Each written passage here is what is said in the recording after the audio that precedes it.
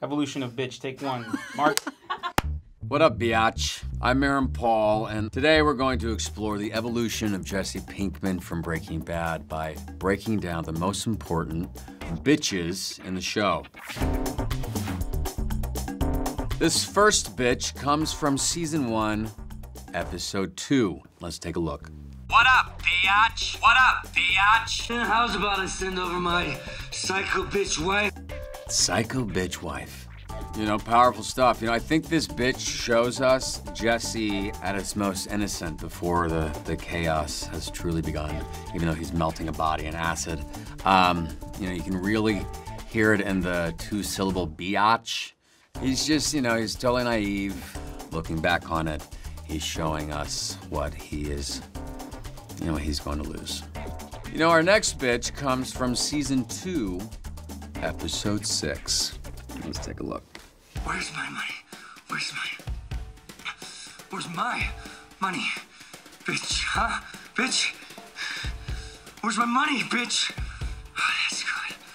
Where's my money? Where's my money, bitch? Bitch, where's my money? Come on. Where's my money, bitch? You know, seriously, that is the question of the day. Where is my money, bitch? I actually remember that day so well. Here I approached bitch as a way for Jesse to, you know, puff himself up like a puffer fish, a puffer bitch. He's still a bit naive here, and it was important that I show his, you know, sort of vulnerability. Yeah, you know, I really feel he could find some strength in the different ways he could say bitch. Because there's really, truly so many different ways, different meanings of bitch. You know, the next bitch is actually several bitches. It's from season 3, episodes 5, 6, and 7. Take a look. Plural, bitch. He's trying to stop me, bitch. You know, I call this the bitch pause suite. You know, 3 episodes in a row where I say bitch with a huge pause before it. As an actor, I saw these 3 bitches as representing Jesse's point of no return. You know, first up, an eye contact bitch at low volume. Note the pause before he says it. You know, I wanted to show him, you know, think about it and decide to call Mr. White a bitch, to reclaim some power in the relationship, as one does. You know, Heisenberg needs to be knocked down a couple pegs. You know what I mean? Easy way to do that is to call him a bitch. We really see it with this bitch. I mean, Jesse can never unsee him as his dorky chemistry teacher. He leaves this exchange feeling, you know, kind of feeling like a king. This is my own private domicile and I will not be harassed, bitch. It's a mic drop, bitch. Very next episode, this bitch is Jesse really feeling himself. Now remember, he's just made his own blue sky meth without Walt. He can do it without him.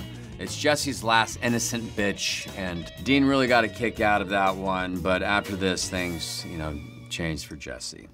You're my free pass, bitch.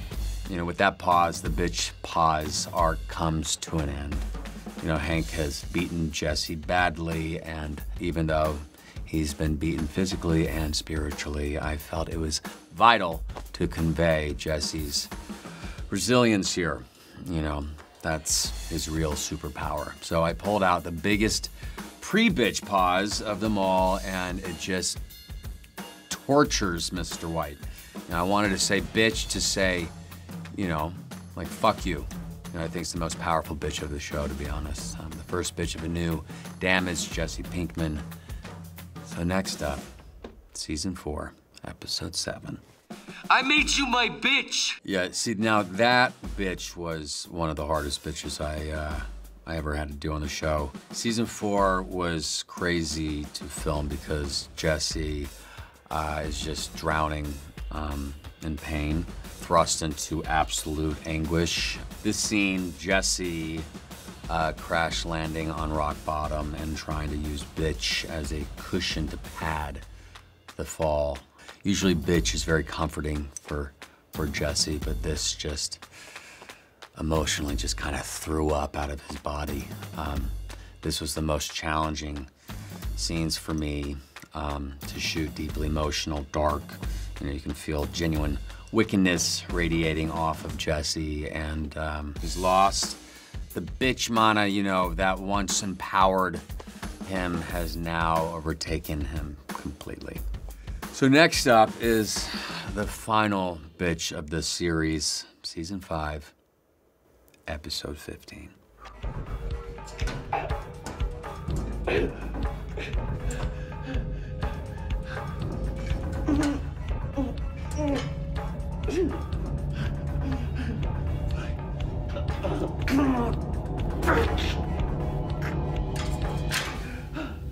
This scene was so surreal to film.